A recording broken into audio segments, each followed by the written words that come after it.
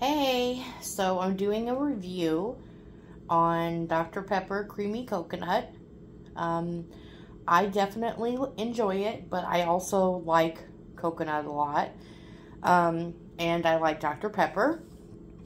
It is very coconutty and very creamy. If you like coconut, this is definitely something you might want to try.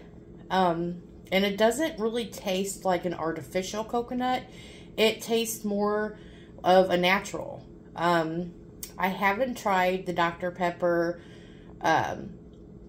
Creamy Coconut Zero yet. I honestly prefer diet soda than I do any, just regular. But it is very good.